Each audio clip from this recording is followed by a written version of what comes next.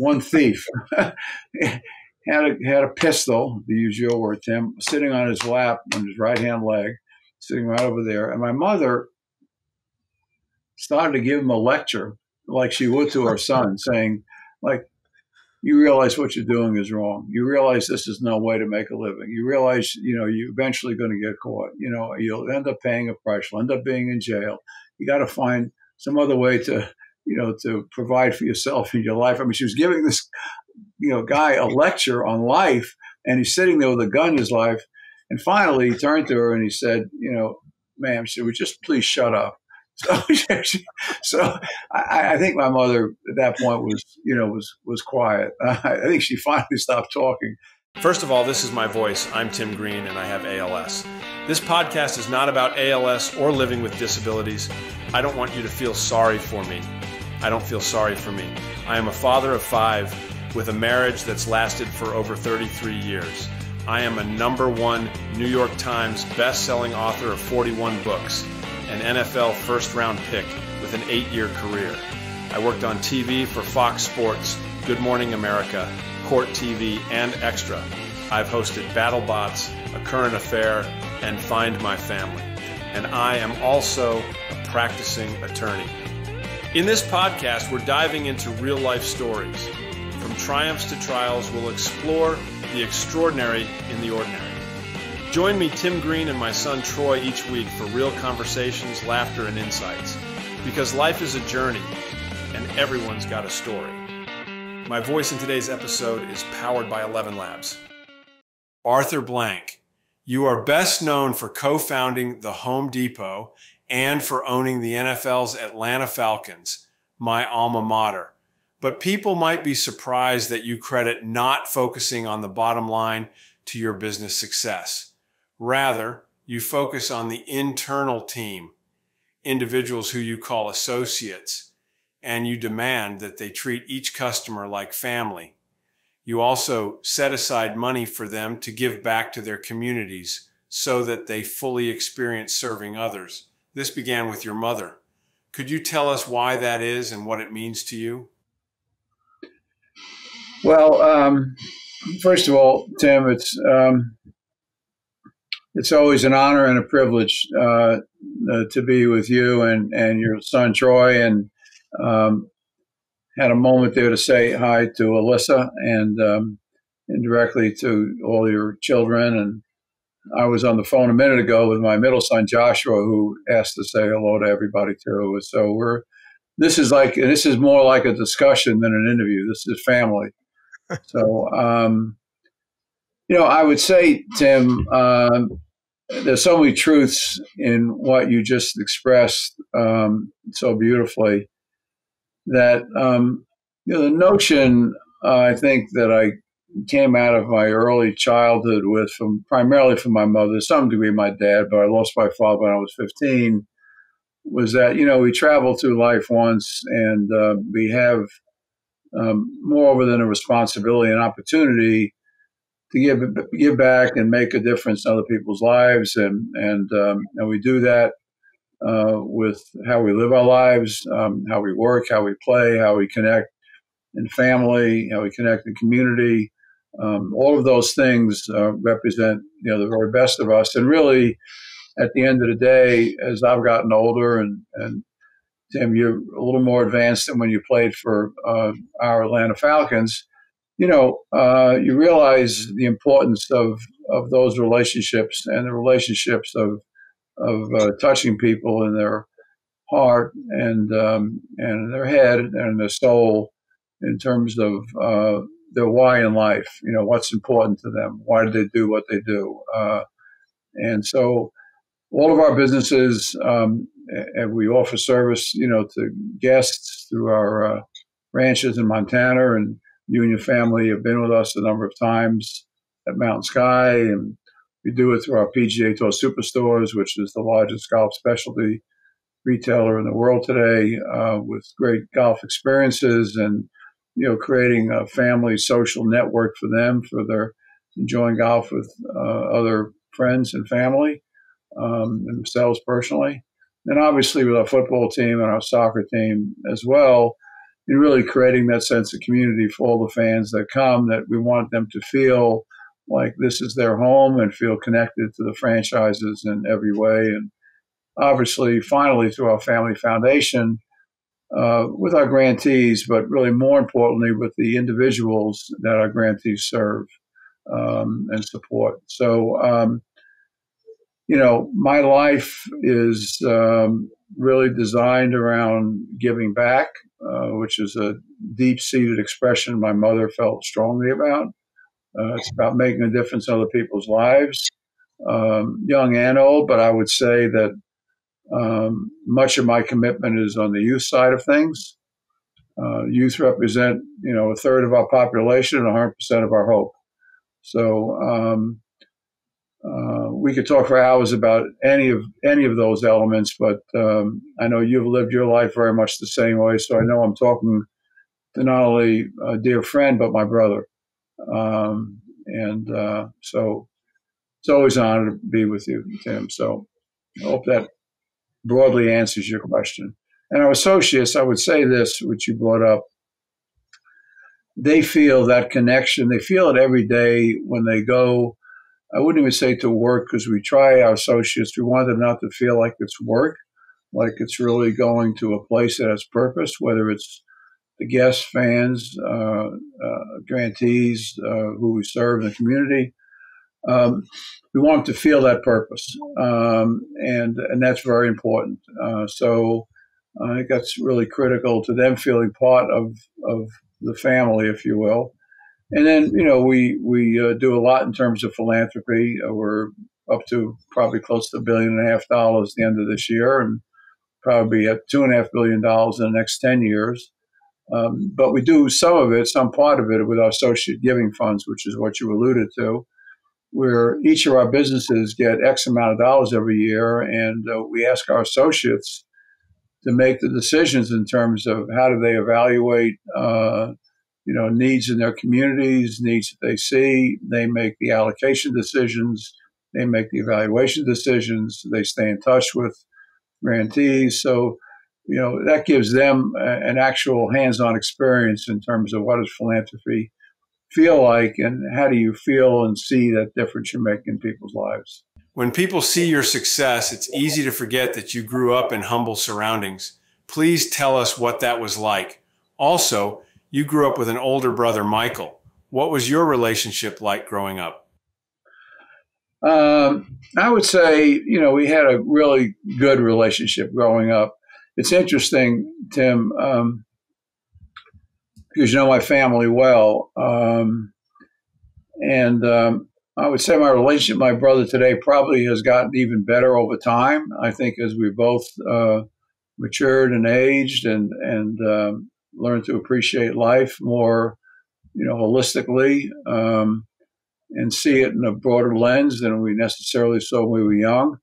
I think it's even gotten better. So when we were young, we had our differences, but we got along beautifully, I would say. It was not easy for my mother, being a single parent majority of our teen years. I was 15 at the time. My dad passed away, and my brother's 2.5 years older than I am, so, slightly older. But it was very difficult for my mother to raise two, young men, leaving high school, going on to college, et cetera, and dealing with the challenges. And at the same time, my dad had started an entrepreneur. He started his own pharmaceutical distribution business, and was putting a lot of hours into that. When he passed away, my mother, without any business background, picked up that opportunity, that challenge, and continued to run the business very successfully and grew it. And then eventually sold it to a large company that I went to work for a short period of time, and had an opportunity to work with my mother and brother for a short period of time, not too long.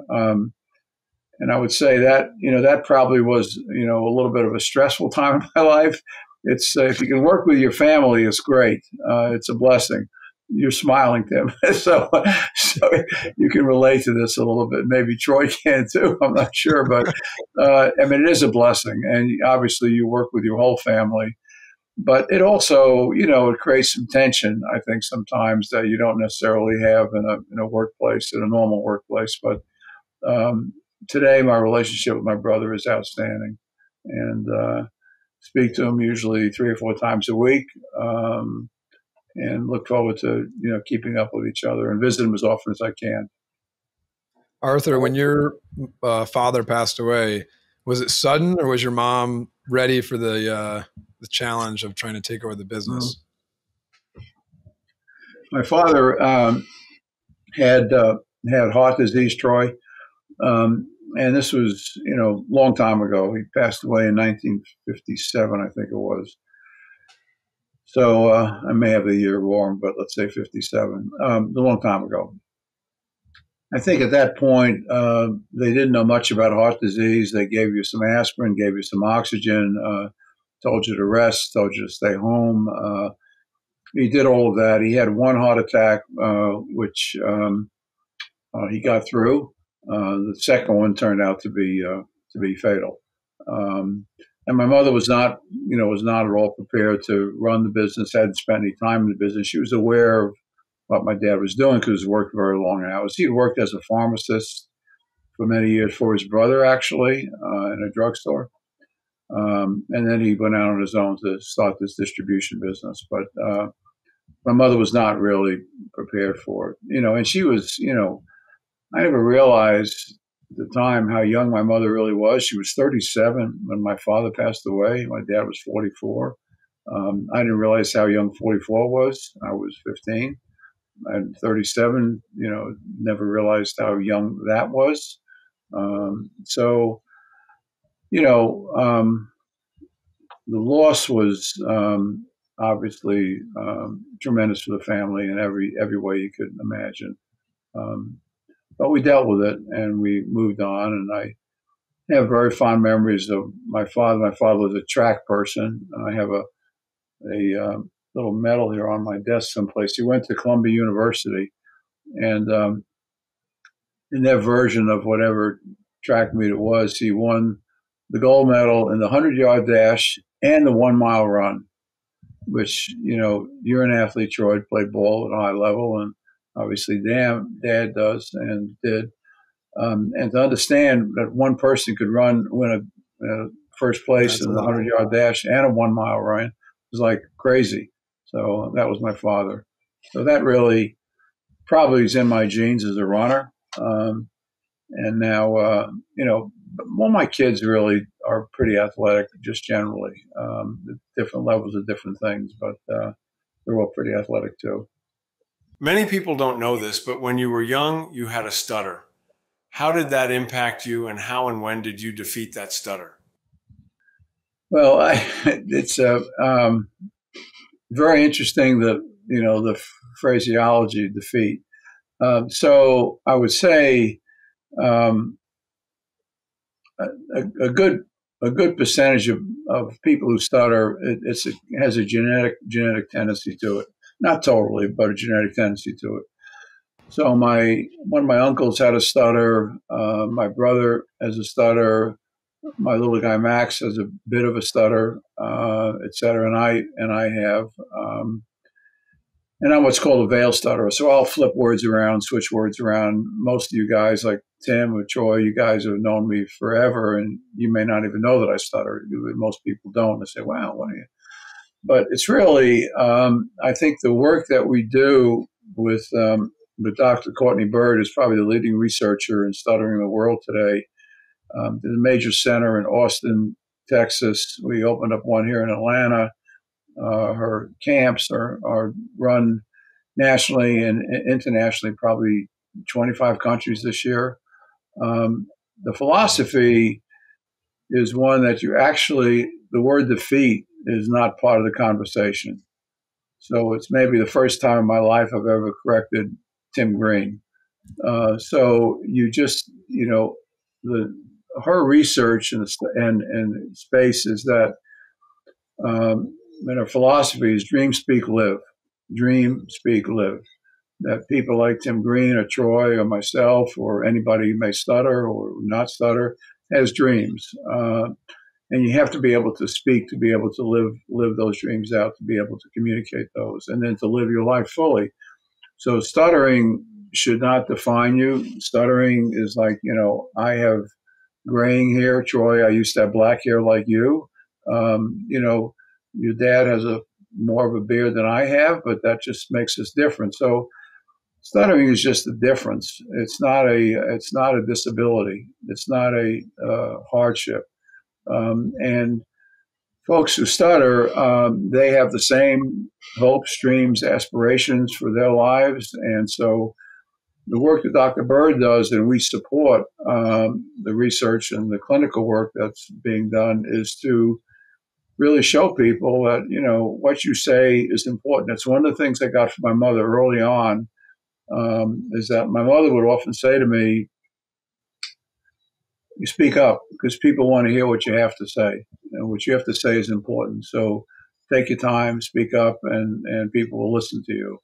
And, I ended up, Tim, it's not, you never really cured from stuttering, but I ended up, putting myself in positions, and you guys know me so well, Tim and Troy, that I put myself in positions where I was going to be challenged, or I was going to want to deal with the challenge. So like in college, I would sit in the front row of virtually every class, and I would raise my hand, and kids would say, oh boy, here goes a 5-minute question to what should be a 2-minute question or a 1-minute question, et cetera. But I always did it. I continued to do it, so I got more comfortable with it. And then obviously, as I've moved on in my business chapters and success and career, I've had the opportunity and the need really to speak up frequently on issues, and certainly in my role today with the NFL or the PGA Tour or whatever it may be, I have opportunities to do that as well, and needs to do that as well, and certainly on behalf of the foundation or Atlanta United. So I know what I have to say is important. I know I can be a little bit redundant because often stutters will do that. They'll tend to say the same thing twice because they want to make sure they're being heard properly.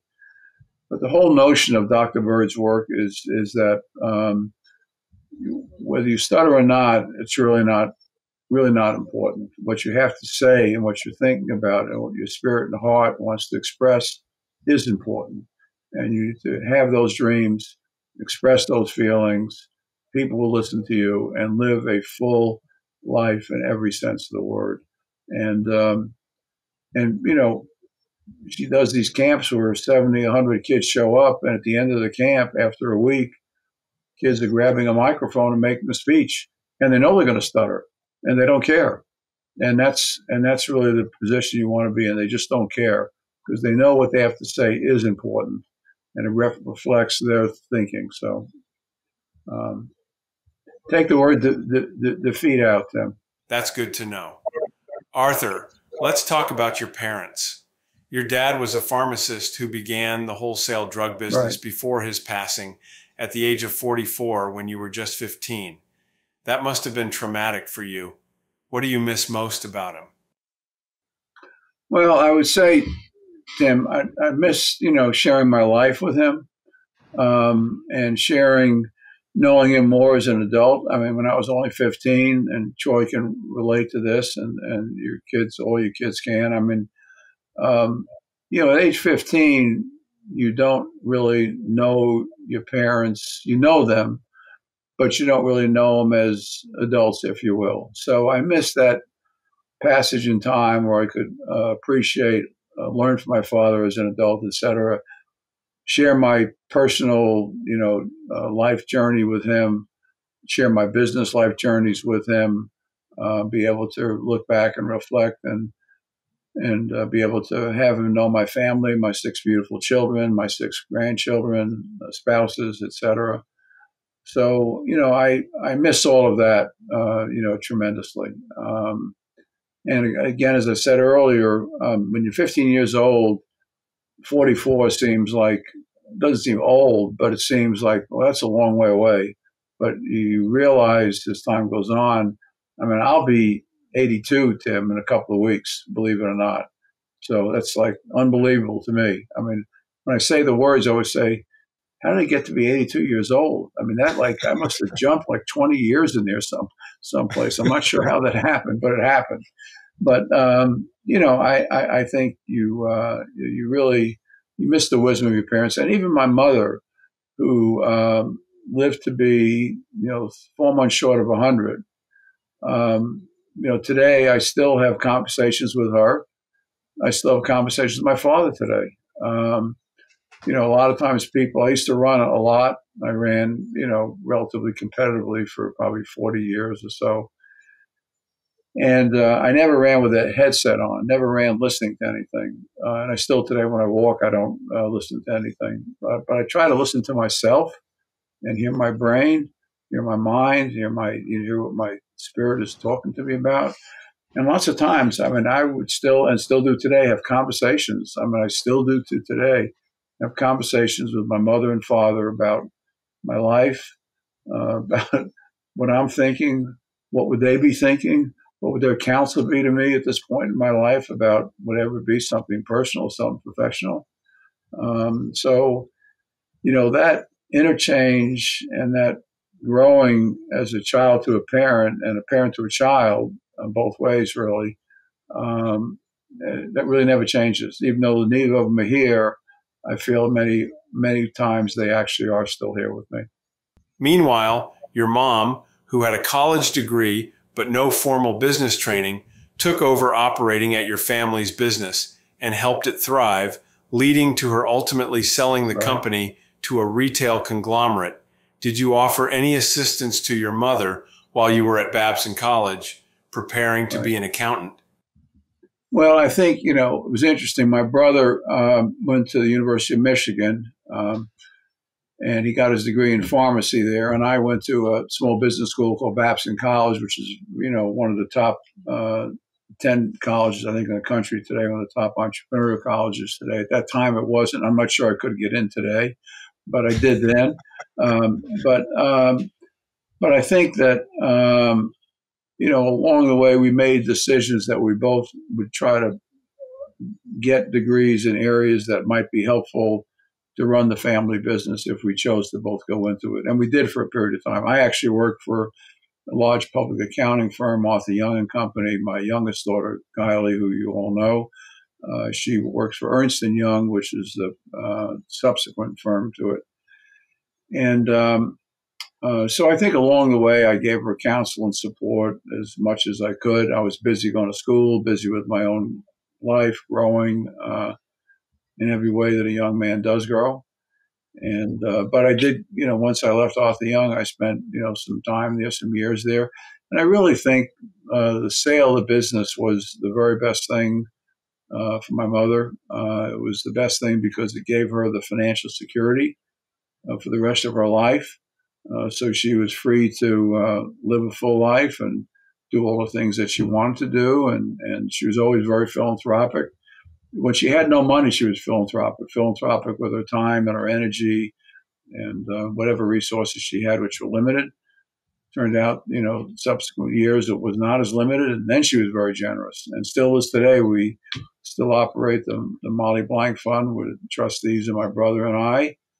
And because of the success of the Home Depot stock over the years, we've been able to give away several multiples of the amount of money that she left for the fund. So it was great. Arthur, I'm just curious, the business, when she took it over, did it maintain? Did it increase? Did it go down at all? Or it didn't decrease. It actually grew. And I like a lot of that, Troy, was my mother's, I would say her will and her tenacity. I remember she, much like myself, she was more of a night person. I used to be a morning person. Now I'm much more of a night person. So I'll often be working until 11, 12 o'clock at night. And my mother would do that. And my mother would, come in at maybe 10 o'clock in the morning and she'd work till 10, 11 o'clock at night. And that did create some stress for me because Diana and I were married then. We had our firstborn, Kenny, who's now in his 50s. And after a long day, I wanted to go home. I wanted to be home, and she would still be working. So I'd say, "Look, Mom, I hate to leave you here, but I actually have my wife at home and my firstborn's at home, and it's your grandson, and I need to be home with them tonight." But So that was one of the dynamics I think you have in a family business, which can be a little bit different. But it worked out great. And I saw the one thing with my mother, she was incredibly resilient. We all have adversity in life. We all have trauma in life. We all have things we have to overcome in life or deal with. Everybody does, and it's part of the journey of life. And I think she handled hers really, really well. And she grew through adversity, faced the challenges that she had, and figure out ways to navigate through them, over them, around them, to get onto the other side and keep going and keep growing. So I learned that lesson, I think, from her at an early age. I met your mother at your beautiful ranch in Montana. She was a pistol. So I can believe this story, but did she really lecture a burglar while he was tying her up? Yeah, well, yeah, that's true. She was a pistol, and the pistol is part of the story. So you got a great memory, Tim. But I was, I don't know, maybe I was 11, 12 years old. My brother would have been 2.5 years older. My dad was still alive. The two burglars got my father confused with his brother. At that time, cash, which nobody uses anymore today, was actually the major commodity when you went shopping, whatever. So they thought that my father, being my brother, had taken home, being his brother, had taken home the cash receipts from the drugstore and brought it to our apartment where we lived, which was about a block and a half away. So it was Sunday morning. Somebody knocked on the door. My father didn't look through the peephole in our apartment. Came in, heard there was a bike in the hallway, fell down. Came in and saw that a gentleman, a thief, a robber, had a gun to my father's head. And I still remember him saying, to my dad something about, just cooperate. If not, I'm going to blow your brains out. Some version of that. So I was like 12 years old. God, what is it now? So they sat my mother and my brother and myself in it was a 1-bedroom apartment with 1 bathroom, which the 4 of us shared.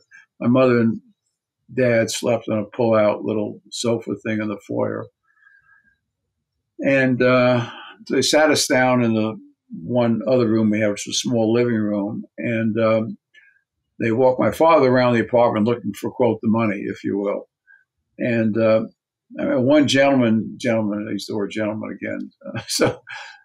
One thief had a pistol, to use your word, Tim, sitting on his lap on his right-hand leg, sitting right over there. And my mother started to give him a lecture like she would to her son, saying, like, you realize what you're doing is wrong. You realize this is no way to make a living. You realize, you're eventually going to get caught. You'll end up paying a price. You'll end up being in jail. You got to find some other way to, to provide for yourself in your life. I mean, she was giving this, guy a lecture on life, and he's sitting there with a gun in his life. And finally, he turned to her and he said, ma'am, should we just please shut up? So I think my mother at that point was quiet. I think she finally stopped talking. And I remember they went to the apartment. Didn't take them very long because it's a very small apartment. One of the guys took me, and I won't use the word gentleman again. One of the guys took me into the bathroom and put me in the tub and started to tape my mouth shut. We tied up our hands and all that stuff. And I can't repeat. I mean, I would repeat if we weren't doing a podcast, but I used a 4-letter word starting with F. And I remember the guy saying to me to this day, and I was 12 years old, maybe I was 11, 12, saying to this day, he said to me, if I told your mother what you just said, she would wash your mouth out with soap. So I said, oh God. So because I didn't say anything, but I ended up, I was very proud that I was the first one of the 4 of us after they left and they realized there was no money there. They left, didn't shoot anybody, didn't hurt anybody, other than the story and emotionally, and ended up, got out of my, the knot they tied me in and got the tape off me and untied everybody else. And what have you. But it was a crazy experience. But that was my mother, Tim. I mean, she didn't care if you had a pistol. She was a pistol, and she just had a bigger pistol, which was her, as compared to anybody she was talking with. So thank you for remembering that. Yeah. Did they catch the guys? They did eventually. Yes. Yeah. A couple of weeks later, as I remember, it wasn't very long. So he got lectured by your mom, and he heard you curse. He knew that you were more scared of him than you were more scared of her than his pistol. Yeah, it's amazing, Tim, that you would remember. I mean, my mother did visit the ranch several times, or a number of times actually. But even the last time she came, I remember she was probably. Gosh, she probably had to be in her early 90s, I think, when she came, and probably had a chance to meet you, Tim. And another little quick funny story relative to her being there. One of our guests for a number of years in a row was Steven Spielberg, and Steven would come with his wife and his 8 children, as I remember, and one caregiver. And my mother was a big fan of Steven Spielberg. Personally, he had a great relationship with his mother. And she wanted to hear about his movies. And he was so kind. I remember he'd come over and sit with her, and he would hold her hand and talk to her about the movies that she liked that he did. And so it's one of the things you realize in life as early as you can, hopefully, that kindness matters. No matter who you are and when you can express it, when you can show it, it's a great thing, great virtue. So, and she was always wowed by that. What is your favorite memory from your childhood? Yeah, somebody else asked me that recently too. That's a very hard question, Tim. I might could flip it around and ask you or Troy the same question, or brothers and sisters. But I mean, gosh, I think, I think the family time we spent together. My father at that time worked very long hours as a pharmacist. Wasn't even that necessarily working for his brother made it hard, but just people worked much longer hours then. And he was about a block and a half from where our apartment was initially until we moved. I was 13 years old. I think, if we could get away a day on a weekend and go to the beach, and my mother would, pack a picnic for everybody, and we'd drive out to Long Island and spend the day out there, and, car we had loaded all up with everything. And so that was always an experience for me. I remember playing ball with my father, playing baseball with my father. That was an experience that I look back on very fondly. And playing football in high school, and I remember the debate my mother and father had whether or not they were going to let me play football in high school. And my dad, it was probably just before he passed away, kind of expressed his view that that's what I should do, or if that's what I wanted to do, he was fine with it. So obviously I went on to play football in high school. But as I said, he passed away when I was 15. So it was the very early part of my very limited football career on the field, unlike yours, Tim. Outside of football, did you have any interest in high school? Did you start your long distance running at Stuyvesant? Actually, I didn't really start running till I graduated college, started to work for this large company. The parent company, the company's name was Dalen. And I'd moved to Griffin, Georgia, which was the first city south of Atlanta. I was the CEO of this retail chain of drugstores, Elliott Strub Stripe discount stores. And I went for my executive exam, my physical exam at Scripps Clinic in San Diego. I remember the doctor there going over my family history and saying, your father died from a heart attack at a very early age. So, you need to be, very sensitive to, what you can do to control your life and, how long you're going to live. So make sure you don't smoke, make sure you don't drink in excess, make sure you're getting enough rest, make sure you're controlling stress in your life, and get exercise. Make sure you're getting exercise. And I really, really had not. When I was young, whether it be pre-high school, public school, middle school, I was always involved with athletics, always moving, always running, always playing sports, etc. But after college, I really had stopped that. So I remember I came back to Griffin and I picked up Dr. Ken Cooper's book on aerobics, the first book that Dr. Cooper, was really the father of preventative medicine in the United States, wrote on preventative medicine. And I went out and I did the 1 mile test that he had. How long would it take you to run a mile? Et cetera. A mile seemed like, God, that was like running a marathon then to me. And I remember Diana followed me in the car to make sure I didn't fall down, or I could pick myself back up and get back home again. And I was timed, and then you ended up in a slot, and that gave you a program to follow. And I remember I started running in Griffin in the morning before I'd go to work. And I remember people would say to me, this is back in 1970, and people would say to me, "We saw you running. What is that about? What are you running for?" I said, "I'm just jogging. I'm just trying to get in shape and stay in shape and help my health, physical health and mental health." And I realized over the years that running was important for me mentally as it was for me physically. And so I think that became just an integral part of my life since that time. I really didn't stop running until I developed bone on my left knee and just couldn't run anymore. So, but I walk now and I do weights and other exercises, et cetera, to keep in shape. But that was very important to me. Very important to me. Your first job out of college was as a senior accountant at an accounting firm. How did you manage to land that just out of college? You must have been brilliant. Well, when I went to work for Arthur Young and Company, I was the youngest accountant they had ever hired in the New York office. I wasn't even 20 years old then. I was just getting ready to turn 20. I went through college in 3 years. Babson at that time offered a 3-year program, and I went through college in 3 years, which was not very smart. I should have taken, 4 to 5 years and enjoyed it along the way. And I'd recommend that for my own children and anybody else's kids for that matter.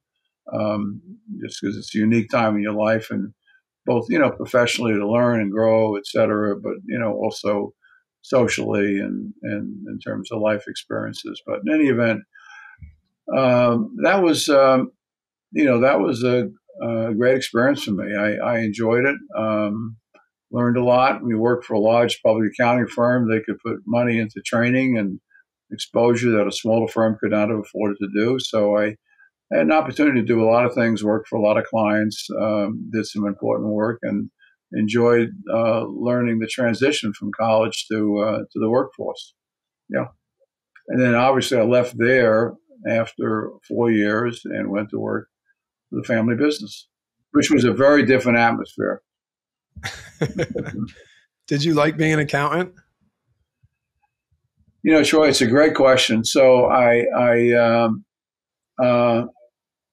the answer is, I think it gave me a great background, a great ability to look at things from 30,000 feet and get a full understanding of all the dimensions that go into a decision-making process in a business. But I realized, particularly when I went to work for the chain of drugstores I mentioned earlier, initially as their CFO and eventually as the CEO, that I really prefer to be on the other side of the desk where I was actually helping make decisions that were actually driving the business versus just reporting it and analyzing it. But I do think that background in accounting and finance and financial management was very helpful to me to this day. I still have the ability to look at things from up here before I can dive down into the details, which I feel very comfortable doing, which is helpful to me, I would say. But I think that background was helpful, very helpful. Then you were hired by Daylin, a retail conglomerate, to be the president of one of their divisions. Were they an accounting client of yours and then they asked you to join them? Again, you must have been a superstar. Well, I don't know, superstar. No, they were not a client. They were just the company that happened to acquire my mother's business. I mean, that was just, it was fortuitous. I mean, what was fortuitous about it was that, unfortunately for me, and it leads to the next chapter of my life, which is, the co-founding of the Home Depot, is that our business was very successful. A lot of their other divisions were not very successful.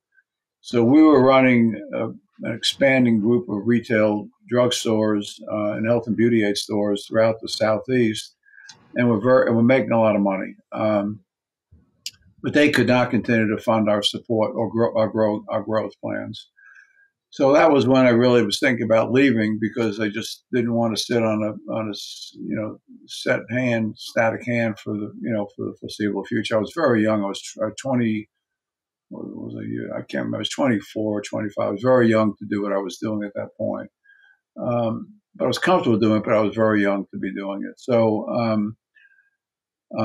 they said, "Listen, we don't have funds available. Our suggestion is that, another step for you, maybe join this gentleman." The name was Bernie Marcus, who was running their discount department store division along with somebody else, and they had picked the other person to be the CEO of the discount department store. So they asked Bernie to go to California to run their starting home improvement center business, which was called Handy Dan Home Improvement Centers. Would you be willing to go out there and work with Bernie? And I said, yeah, I would be willing to.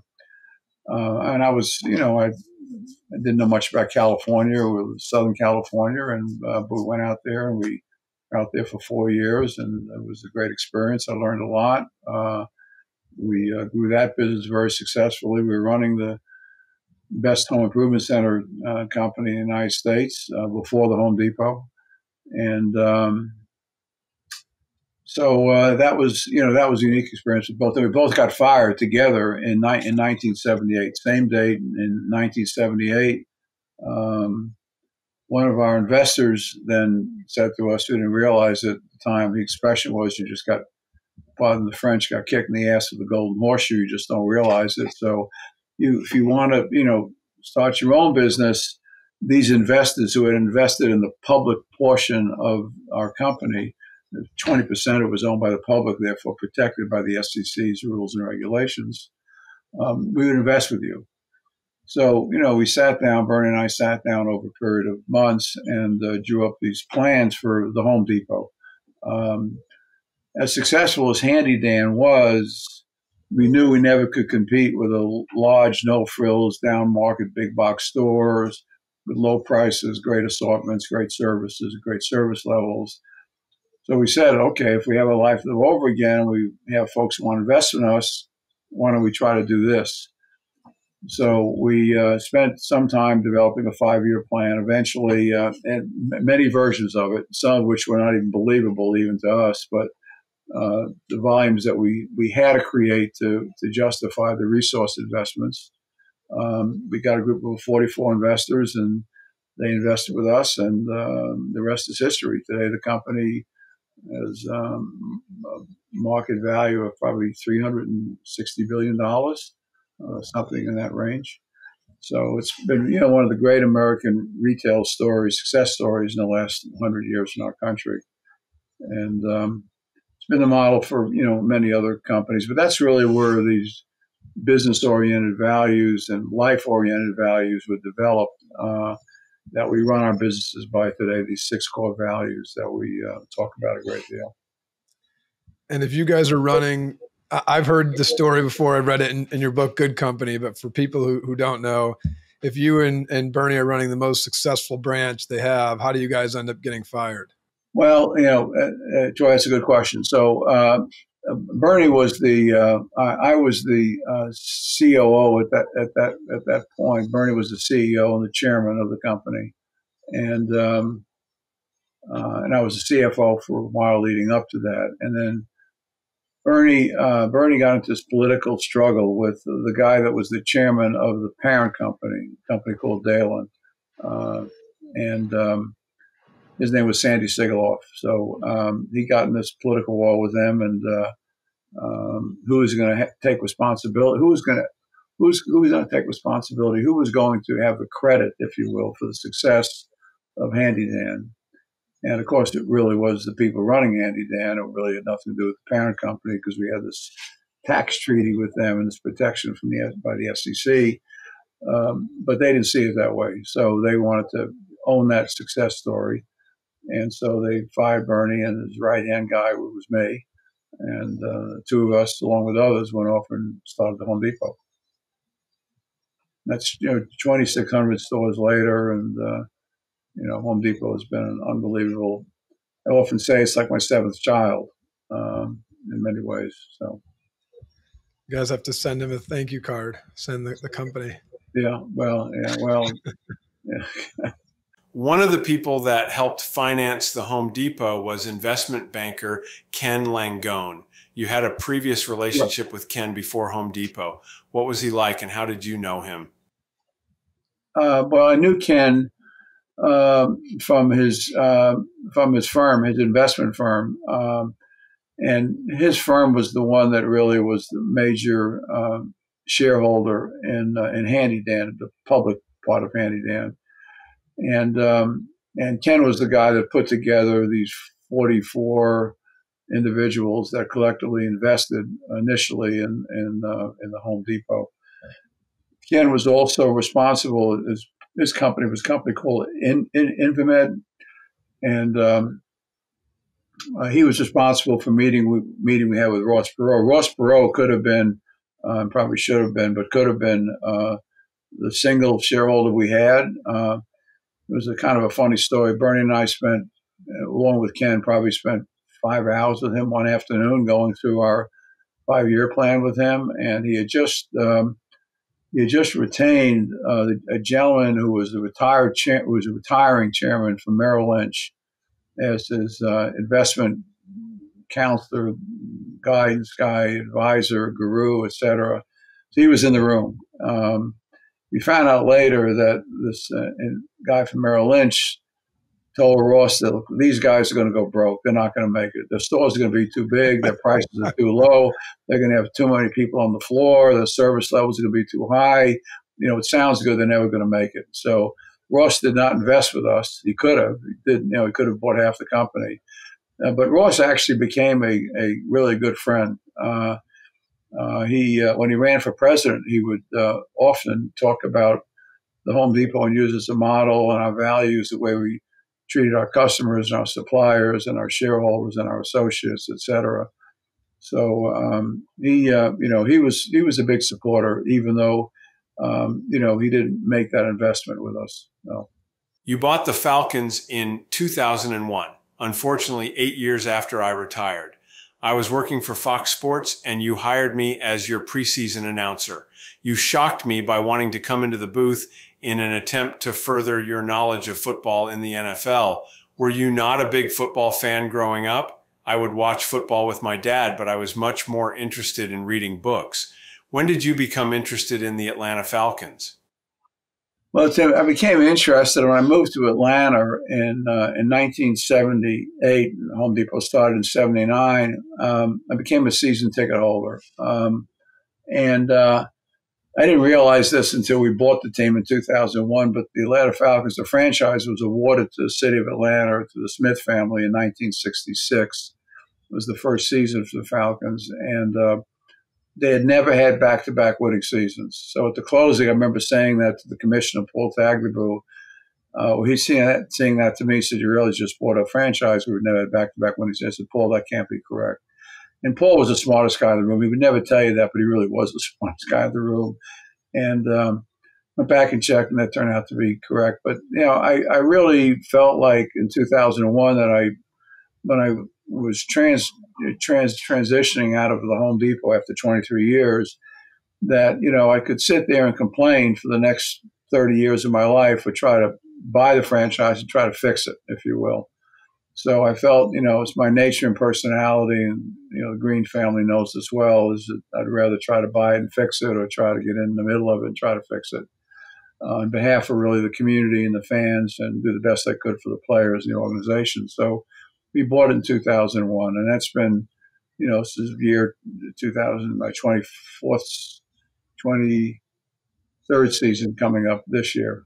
So it's been an incredible journey, and one of my blessings during that period of time was meeting you, Tim. And the reason we got together is that, I knew a fair amount from a business standpoint, and I knew I could fill the stands, or I thought I could do that successfully, et cetera. But I really didn't know much. I mean, what I knew in high school about football was a thimble, maybe a half a thimble. And Tim was, obviously played the game at a very high level for the Falcons for many years, and first round draft pick in 1986, as I remember.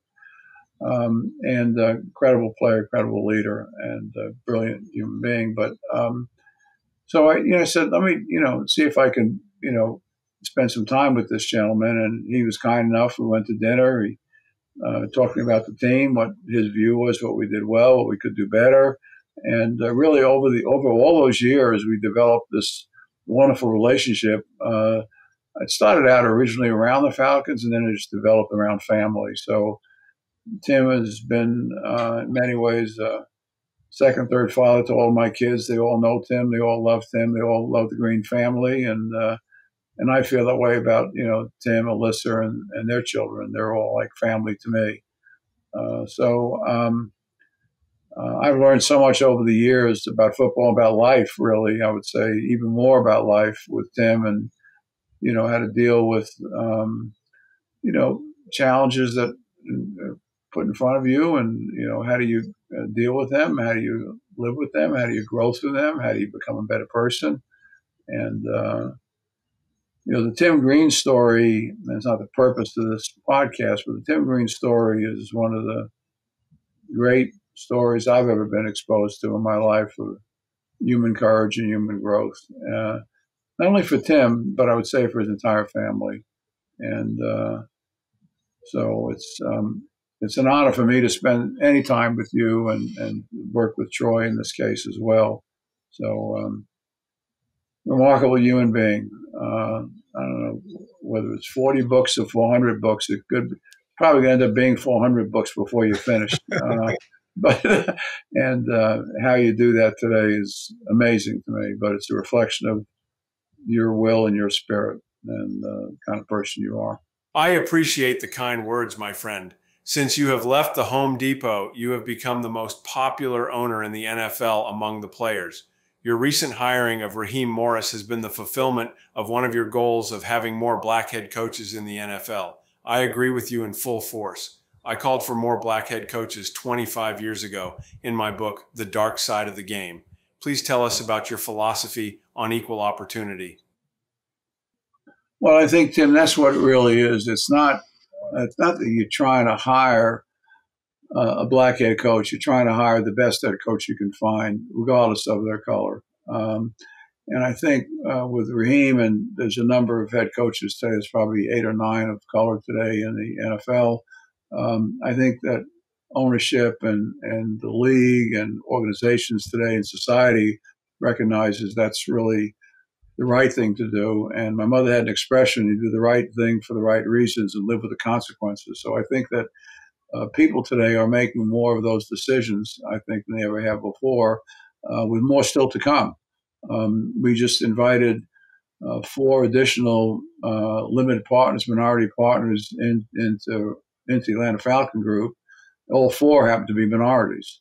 And we did that really by design in this case, because we wanted to make sure we have really good role models that encourage other minority populations to not only be involved in the sport in a variety of different ways, but actually to own teams, whether it be limited partners or eventually be principal owners.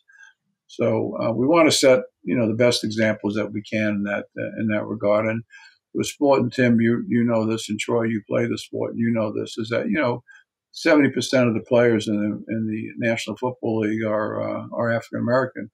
So you want to see that kind of diversity you're not just on the field, but you want to see it in the coaching ranks. You want to see it in the front office. You want to see it, throughout your organization, business, marketing, ticket sales, whatever it may be. So we're very much committed to that. You have been and still are wildly successful, Arthur. You have imprinted your business philosophy on numerous businesses that you own, including PGA Stores, the Atlanta United MLS soccer team, the award-winning Mercedes-Benz Stadium, and 4 Montana ranches. And you have a super yacht that runs like a Swiss watch. I know this firsthand because of your incredible generosity and the unforgettable week that me and my family spent cruising the Mediterranean. My question is whether or not you have had a low point in your life, and if you did you find consolation in your Jewish faith? My own experience with tragedy, and I am talking about living with an incurable, fatal disease, my Christian faith has been my salvation. Yeah. Tim, that's a great, that's a great question. So I would say, my faith, and I think, whether you're Christian, Jewish, Buddhist, whatever it may be, I think the notion of understanding life and relationships and feeling a purpose and understanding why we're here and how do we, in whatever stage of life we're dealing with, and sometimes it is adversity, and sometimes it is overcoming hurdles, and sometimes overcoming hurdles that to others seem like impossible to get over. But, you're an unbelievable role model in that regard, incredible role model in that regard.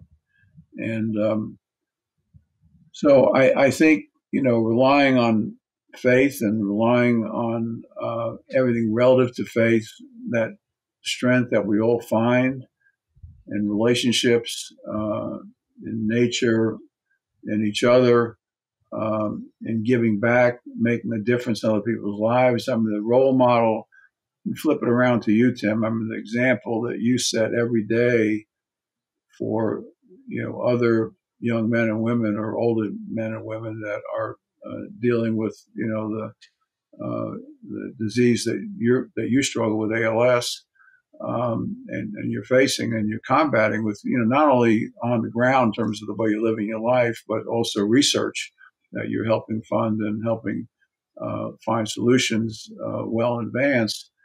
That's a beautiful thing to be part of. And so it gives life a higher purpose, a bigger meaning than just getting by from day to day and how to acquire another thing, whatever it may be. And I think my experience in life is that my greatest success is not about things, but it's more about people. It's more about living life fully. It's more about building the kind of relationships and setting yourself up as a role model for other people, and how to create more opportunities for others, and how to create a better life journey, potential experience for other people. I mean, that's a beautiful thing to be part of.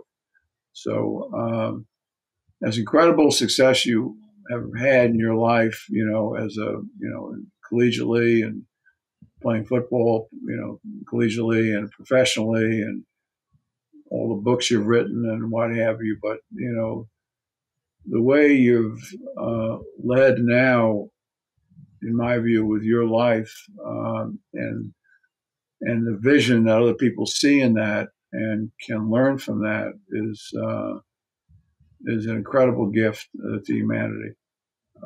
So I not only love you, but I salute you. And your philosophy is a philosophy of life is a treasure to all of us who are connected to you. So we appreciate that. As usual, it was a pleasure to talk with you. I truly can't imagine how you do it all. May God continue to bless you and your family, my brother. I love you. No, thank you. Tim, I love you as well as my brother, truly. And I would say that, people often ask me, I was going to comment this earlier, this might be one of your questions that we're not going to get to, but I'm going to guess here, is that what are you most proud? And I look back and I would say, I have 6 incredible children that, now that I'm older, and they're older too, but, that I really am older, they choose to spend time with me, tells me as a friend, a father, a parent, that I've done a good job in that regard. And the business success is incredibly important. Well, the philanthropy success is incredibly important, but my relationship with my children is at the heart of everything that I do. And I'm blessed because somebody asked me this the other day, what do I like doing the most every day now? And I'd say, well, actually, there's nothing I do every day that I don't love. It's all work. It's all fun for me. It's all purpose related. It all is very fulfilling to me. So I'm very fortunate where I am in my life. That's amazing. Arthur, the last question we ask everybody before they go is, if you had to recommend somebody you know personally that we should have on as a guest in the future, who would you recommend? I spent an hour this afternoon on the phone with on a virtual call with the Surgeon General of the United States, Dr. Murphy. I don't know if he, has the time, would give you the time. I mean, probably give you the time if he had the time, but incredibly inspirational, not just doctor, but, viewpoint, philosophy of life and view on life. If you can't reach him, I would say somebody else we've done a great deal of work with, which I think would be very much connected to the work that Tim is doing, Dad's doing, that Mom's doing, you're doing, Troy, brother, sister, we're all doing, is Dr. Bob Waldinger. So Dr. Waldinger is the professor at Harvard. He's a psychiatrist, but professor at Harvard who's in charge of their 100-year work, research work on what makes people happy. He's written several books now, et cetera.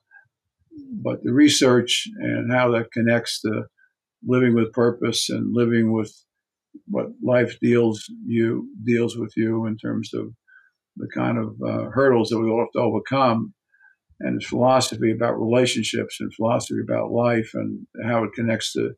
He's also a Buddhist monk.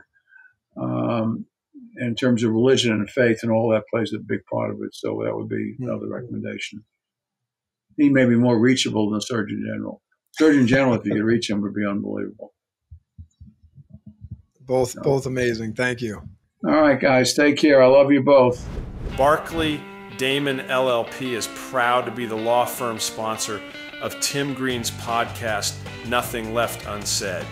For more on Barclay Damon's team of nearly 300 attorneys with regional, national, and global reach from our offices across the northeastern U.S., Washington, D.C., and Toronto, go to barclaydamon.com. Today's episode is also brought to you by NurseCore, the heart of healthcare. This is the home healthcare company that I personally use. I also wanted to give a special thanks to all my amazing nurses. For more information, go to nursecore.com. I want to thank my partners at Barclay Damon for supporting this podcast, NurseCore for their truly amazing team, and of course 11 Labs for their incredible technology. If you liked today's episode, a free way to support the podcast is to subscribe and share it with friends. Thank you. A significant amount of these sponsorships go to tackleals.com.